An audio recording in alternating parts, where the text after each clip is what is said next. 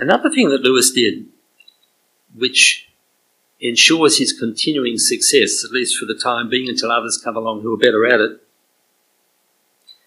is his ability to encapsulate the Christian faith in short, pithy, almost proverbial-like sentences or maxims.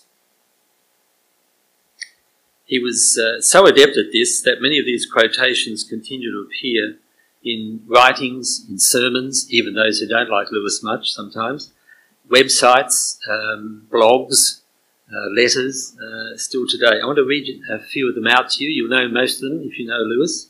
But just to remind you how adept he was at putting profound things in a very short and captivating form.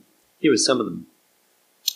I believe in Christianity as I believe that the sun has risen, not only because I see it, but because I see everything by it. Miracles are a retelling in small letters of the very same story, which is written across the whole world in letters too large for some of us to see. It's fine. It's not important.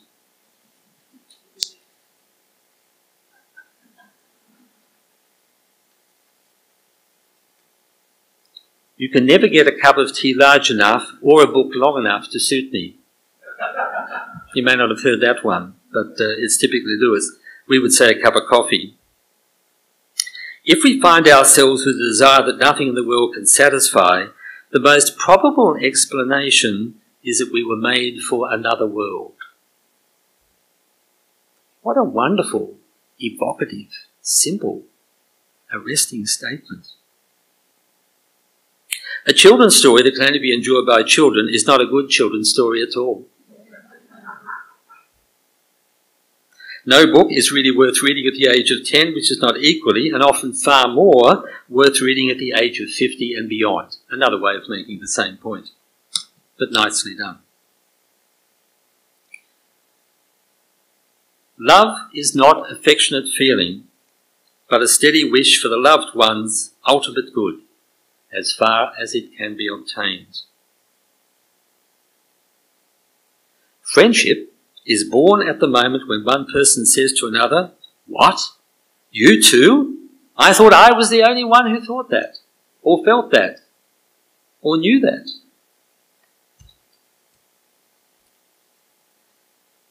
Reason is the natural order of truth, but imagination is the organ of meaning. I'll come back to that. Hugely profound, but mostly neglected statement. A young man who wishes to remain a sound atheist cannot be too careful of his reading. Lewis partly became a Christian because he read the wrong books. They were actually the best books in the field, but they happened to be mostly by Christians, which is why he often said, we don't need more books about Christianity, we need more good books by Christians in all sorts of fields of endeavour, because that's the way he had partly come to faith. Aim at heaven and you will get earth thrown in. Aim at earth and you will not get either. Experience is that most brutal of teachers, but you learn, my God, you learn. You may not have heard of this one, which is not unrelated. Failures are our fingerposts on the road to achievement.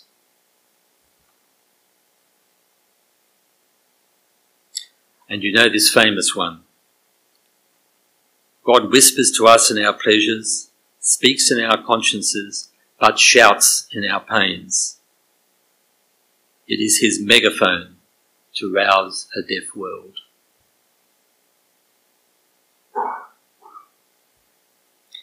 I didn't go to religion to make me happy. I always knew a bottle of port would do that far better. If you want a religion to make you feel really comfortable, I certainly don't recommend Christianity. The homemaker has the ultimate career. All other careers exist for one purpose only, and that is to support the ultimate career. You probably haven't heard that statement. That's a revolutionary statement in the year 2015. The homemaker is the ultimate career. I'm nearly finished, but I can't resist one or two more. There are only two kinds of people in the end. Those who say to God, "Thy will be done," and those to whom God says in the end, "Thy will be done."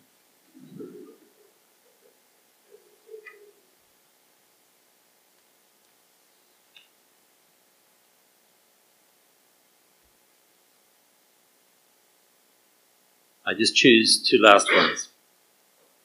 You may not know either of these. There often seems no plan because it is all plan.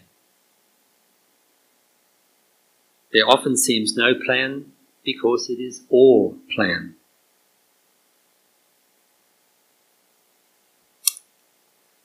When you have found your own room, be kind to those who have chosen different doors and to those who are still outside in the hall. These are just a few of some of Lewis's key quotes. A fourth and final reason, after which I want to say something else by way of conclusion a little differently, but a fourth and final reason why Lewis continues to live and continues to have something to say to us is that he believed that the basic way in which we could come to faith and grow in faith lay with connecting to our deepest longings and to evoke those in the most compelling, imaginative way. I'll fill that out, I hope, in a way that makes sense.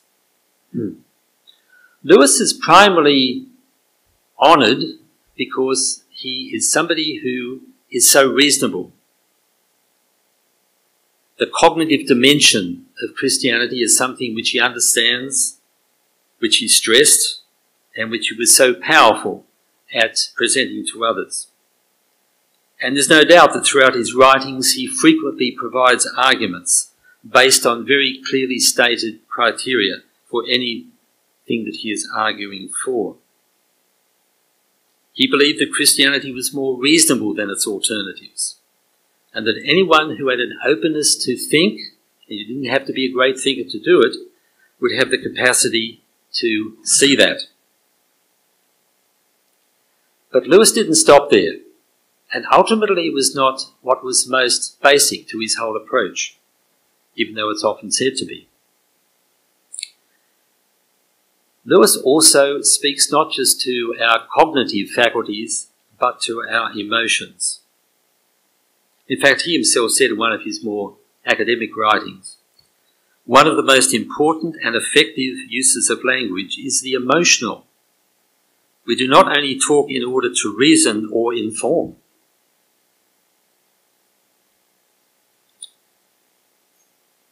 His autobiography, or at least autobiographical account of how he came to faith, is, as you know, entitled Surprised by Joy. And joy for him, whatever else it was something absolutely emotionally central to his life. It was not only that, but it was certainly at heart that as well as other things. And so throughout his writings, Lewis is constantly appealing to the feelings, the affections of his readers. All you have to do is open any book of Lewis, and you don't have to open a fictional book or one of his theological fantasies like The Great Divorce or the Screwtape Letters to do this. It's just to look at how often the words he uses have an emotional force or impact. He doesn't do it because he wants to shock people or he wants to somehow seduce people emotionally, or certainly not manipulatively. It's just that for him, words are emotional as well as rational tools, and they must be used in a way that conveys both aspects of the truth. Truth has to be something which is not only reasonable, but it has to be something which is emotionally validated as well by what is deepest within us. So even in his most didactic essays and writings, you will find all sorts of language of this kind. But the most powerful way to evoke feelings, and for Lewis the most powerful way ultimately to convince people about the truth of something, is to speak to them imaginatively. And that is what he does from the beginning to end of everything he actually wrote. It's there from his earliest writings. The Pilgrim's Regress was the first book he ever wrote, and although there's a lot of philosophy in it, it's an imaginative writing which plays a little off John Bunyan's The Pilgrim's Progress. The space fiction, science fiction series, The Chronicles of Narnia, The Great Divorce, The Screwtape Letters, his last book, Till We Have Faces, let alone others we could mention of a more so-called didactic kind, Mere Christianity, Miracles, The Problem of Pain. When you look at them closely, something more is going on than pure argumentation. Austin Farrer observed of the book Problem of Pain after carefully reading it, which he did because he was writing a book on pain at the same time. He actually made a witty comment at some point about Lewis's book. He said, it's enough to have to suffer pain without having to read a book by C.S. Lewis on the subject. But although he didn't fully agree with the book, he actually felt it was a fine piece of writing. And as he says, we think in this book we are listening to an argument, but in fact we are being presented with a vision, and it is the vision that ultimately carries conviction. You can read it as an argument, but you'll find that more and more as you read, Lewis is building an imaginative picture of what Christianity is all about and how it actually answers the basic questions raised by suffering in this world. The fact that the book has that capacity was tested by C.E.M. Joad, the most popular British philosopher of the day, an atheist and then agnostic for much of his early philosophical life, who read The Problem of Pain and became a Christian through it, and said at the end, I didn't get all the answers to the questions that I had about the reality of suffering and pain in this world, which is just so inescapable and brutal. But C.S. Lewis helped me to walk several paces across the room so that I could look at it from a different angle, and then the whole subject began to look different. That was the impact of that particular book.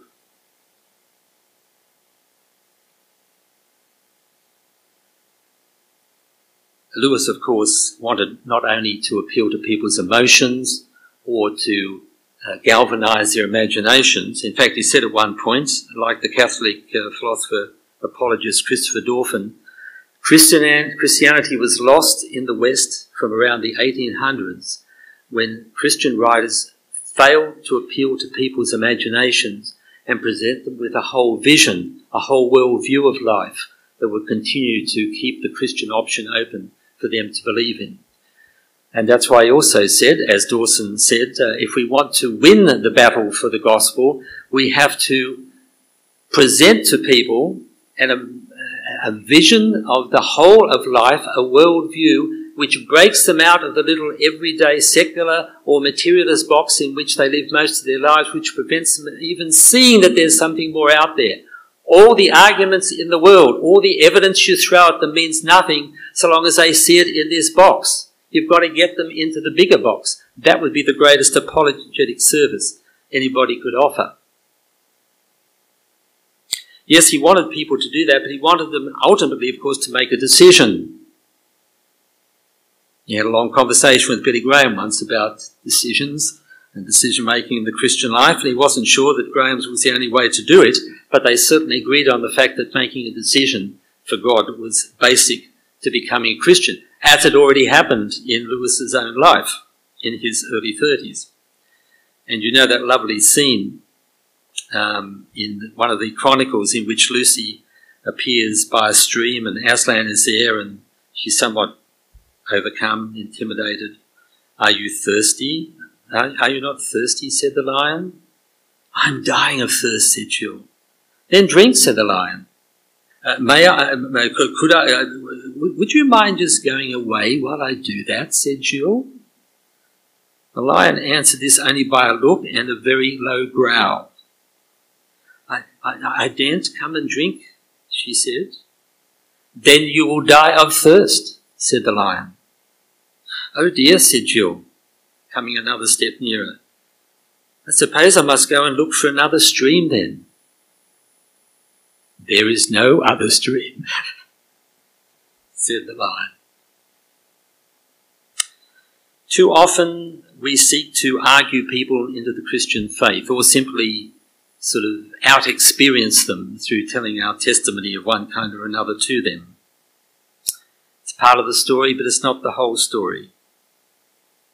We need to go further. We need to be able to, in our own small way, find ways of appealing to what are their deepest longings and appealing to what are their most potential creative imaginations. If we are to make any real progress in this whole area.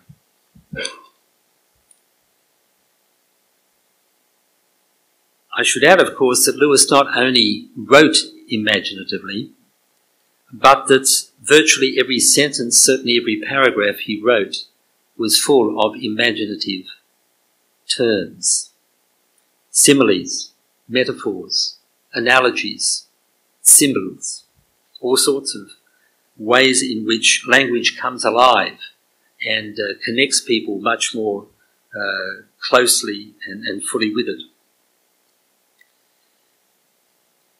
This has not always been realised by people who look at Lewis, but increasingly it's becoming accepted.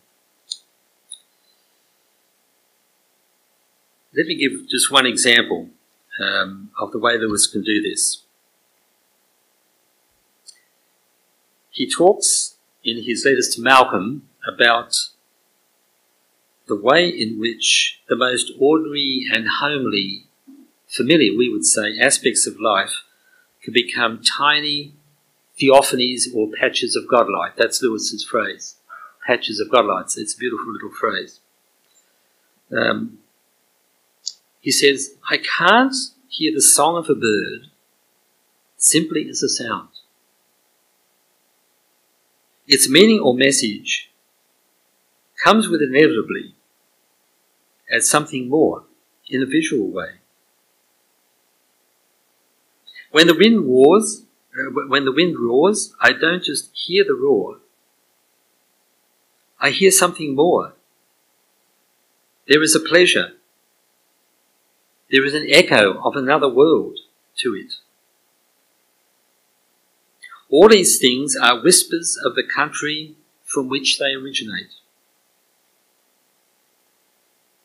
They are messages. We know we're being touched by a finger of that right hand at which there are pleasures evermore.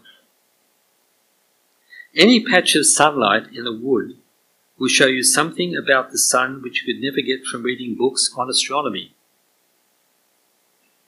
Such pure and spontaneous pleasures are patches of godlight in the woods of our experience." Lewis, wherever he walked, wherever he looked, wherever he heard, wherever he touched, had his eyes, ears, fingers alert to what was in front of him as something which is not just there, but as something which came as a sign, a message from somewhere else beyond this world. Everywhere around him, he was able to open, or God opened for him, little windows into the meaning of God's realm, the kingdom of God.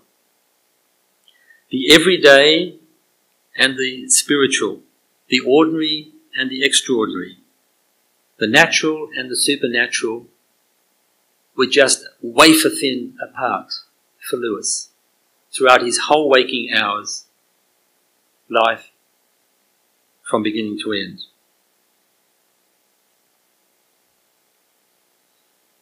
It's not widely known that Lewis, during the 30-odd years he lived with Mrs. Moore in the kilns outside Oxford,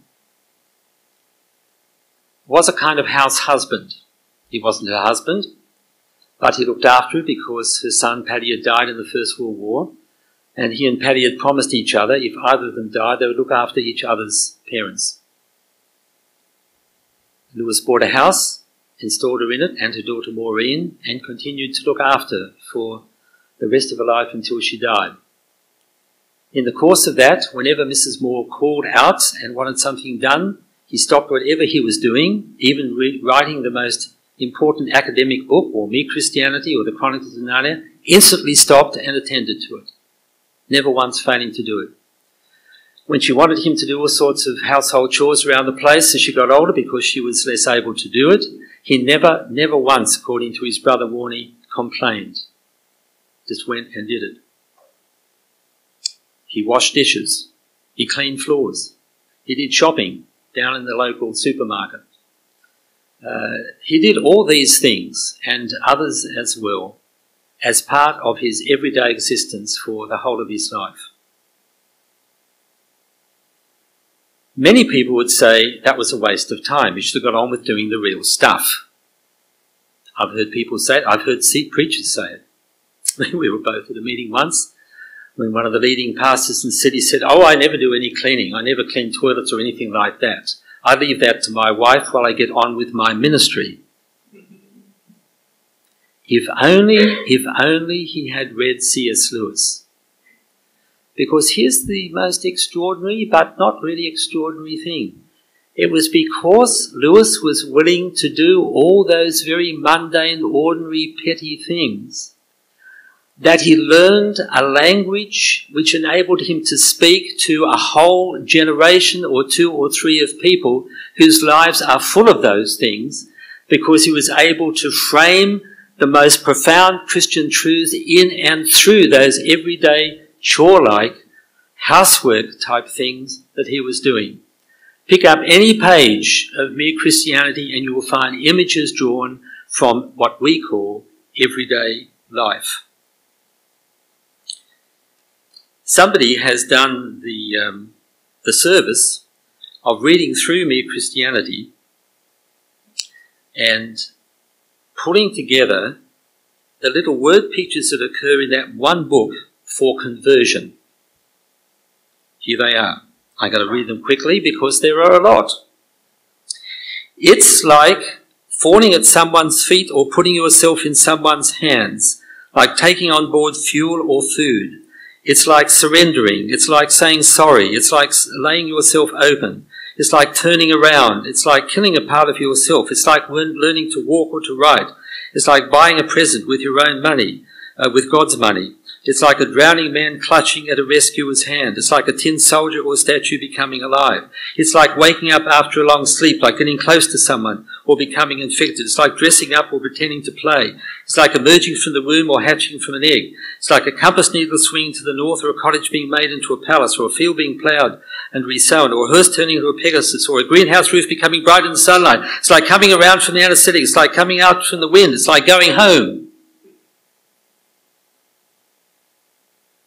It's as if Lewis is saying, look at it this way. If that doesn't work, look at it that way. If that doesn't do it for you, hey, here's another way of looking at it. And by the way, I've got 20 or 30 more in my swag. You can have any one of them that you wish. This is in one single book about one single truth. Extraordinary. Yes, but not because Lewis had learned naturally to do this. He didn't invent these. He didn't go around looking for illustrations to pepper his talks or books any more than he went around looking for humorous jokes to tell to spice what he was saying. No, it was part of who he was. It was part of the way he thought, part of the way he saw life, part of the way he actually talked naturally without any additional working at it at all. That's the extraordinary thing about Lewis here. How amazing, by the way, that he came up as his central symbol, the picture of a lion. He didn't think his way to it.